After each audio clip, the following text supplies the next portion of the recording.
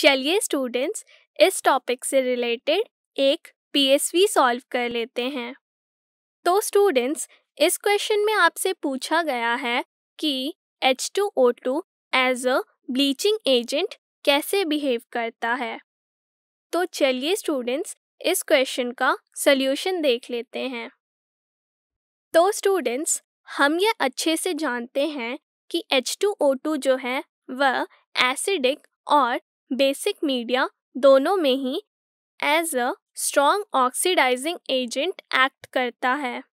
तो स्टूडेंट्स, जब हम H2O2 को क्लोथ्स में ऐड करते हैं तब स्टूडेंट्स H2O2 जो है क्लोथ में प्रेजेंट क्रोमोफोर्स के केमिकल बॉन्ड को ब्रेक कर देता है, जिसकी वजह से क्लोथ का जो कलर होता है वह वाइटन हो जाता है।